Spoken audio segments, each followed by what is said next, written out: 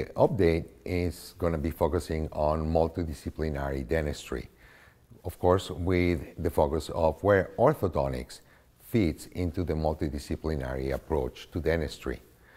Many a times we all find ourselves in the clinic with cases that have such a difficult malocclusion and so many breaking of teeth that we don't even know where to start.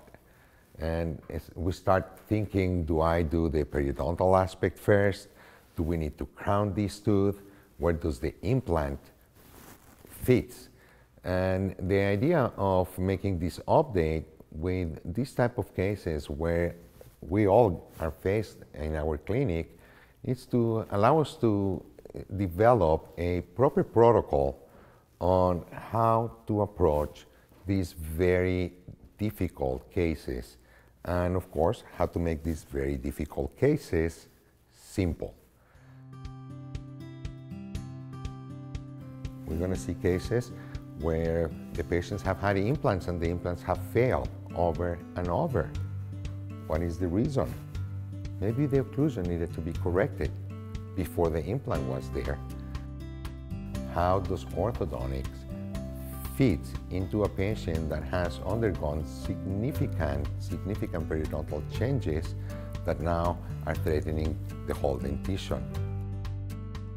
How do we manage vertical dimension changes on these cases? What is the right approach? Would the right approach be just to put crowns on every tooth? Or would the right approach will be to establish new relationships using orthodontics first? And we're going to look at how to correct these situations in order to be able to provide our patients with the best results possible and gain a vision of what the final result will be, so this way we can approach our patients in a much comprehensive way. The updates will be taught in New York and San Jose by my dear friend Dr. Shockley Weir, and here in Southern California I will be presenting the update. I hope I get to see you all at the next update, and thank you very much.